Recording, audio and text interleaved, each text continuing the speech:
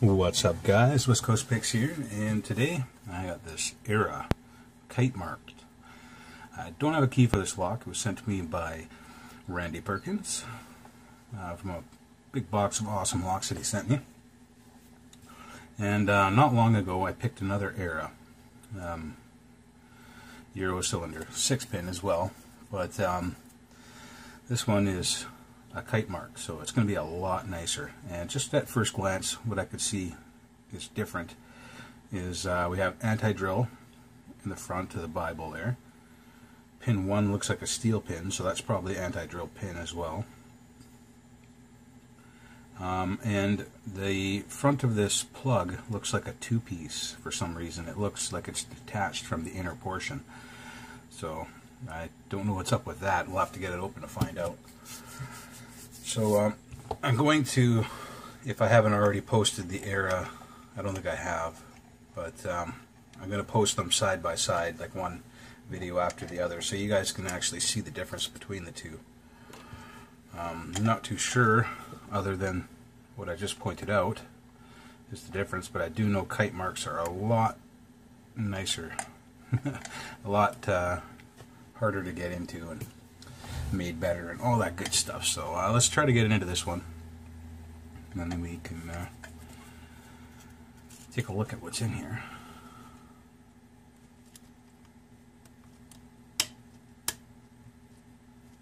A couple clicks out of the back there. It was out of pin 6 and 5.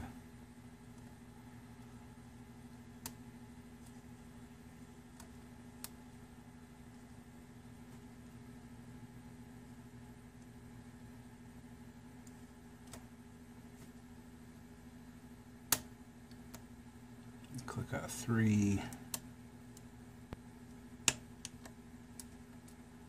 Sliding off the warding, if you hear extra clicking there.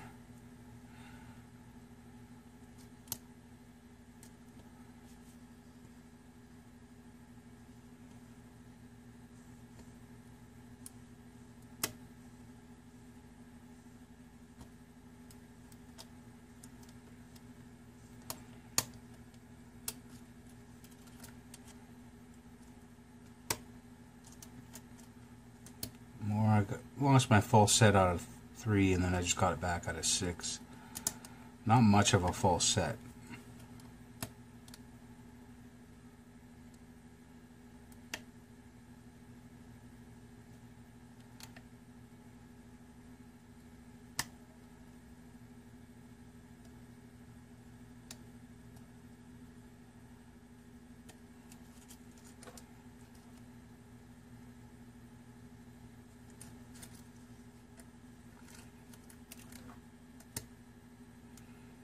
Might have to dig around for a bit steeper of a hook here.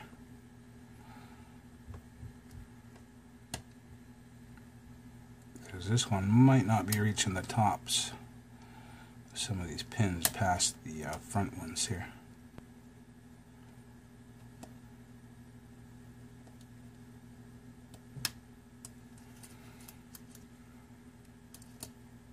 One felt like I set him, but he's all the way up at the top. So, is there any more like that in the back? I'm definitely going to need a deeper hook.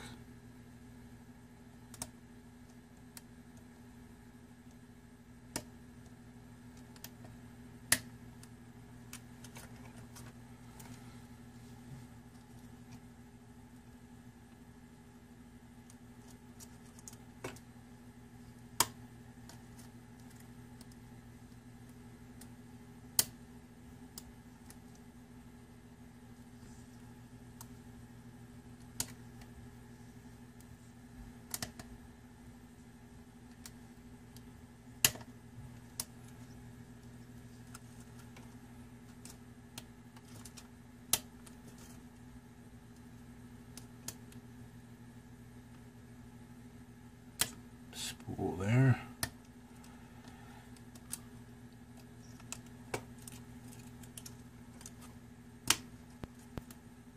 My full set back.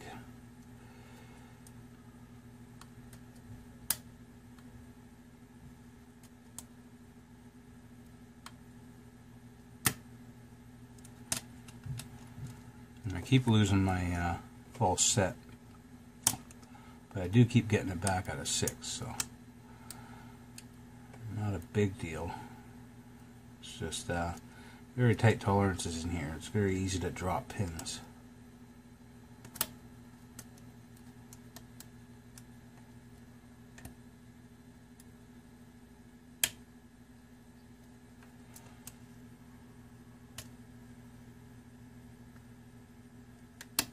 There we go. Wow. So that was quite the pick. If you guys notice, I don't know how long that took me. Probably 4 minutes or more. But, you know, a little bit of a fight back and forth. A lot of dropping pins. Not a lot of feedback. I felt a couple spools.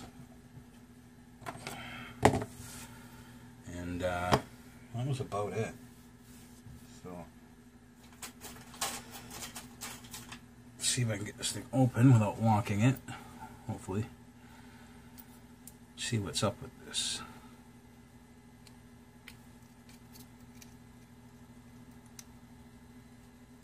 This is my crude copy of that cool tool that it was sent to me anonymously.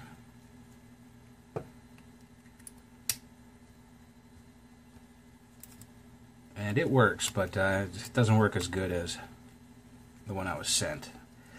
And that's because I didn't take any measurements or anything. I just pretty much looked at how it was made and tried copying it. And obviously my measurements are a little off, but it does work. There is my follower. There we go. I don't think there's anything like T-pins or anything in here, so. The back of this thing looks a little weird though, so I'm going to shim it anyway.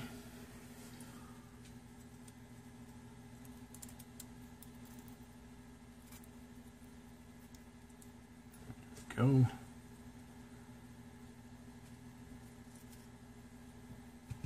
I got them all in there. Nice deep cut right in the back. That's probably what I was dropping all the time. And this two-piece system, I don't know what's up with that. It's definitely two-piece, but they are connected, so that's weird. And it looks like a steel pin in one. We'll check it in a minute here. Looks like another one with a reduced diameter in 3. That's very weird. These look like dimple lock pins. And we have the counter milled to accept those strange pins, so that is weird. Yeah. Alright. First time I've seen that. Let's see what else we got in here. Looks like a steel in one.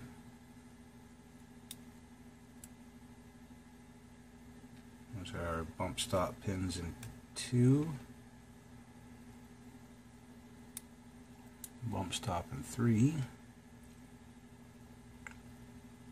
Oh, with a wafer. That is strange. I'm assuming this is stock. I don't know otherwise, so with another wafer there. And 4. Are these bump stop or are these acid type? I think they might be acid type, and the bump stop is just those counter milled key chambers. And these pins aren't gonna fall right down in there. So that's everything.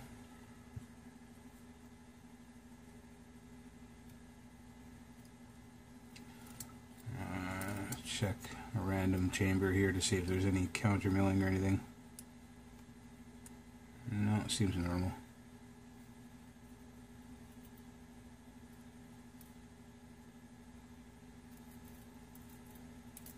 Back in. I just want to see if these are actually bump stop or what's going on here. That one drops right in. Let's try one of those enlarged chambers, like on 3 here. No, it does not drop right in.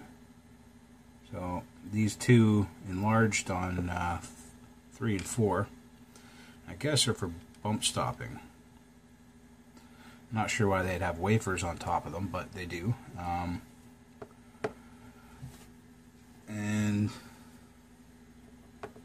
these other two are bump stop type pins, but do not work as a bump stop. So we have steel pins.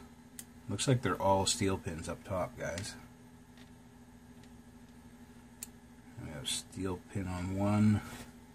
Those bump stops are both steel pin. And everything up top except for those wafers are steel.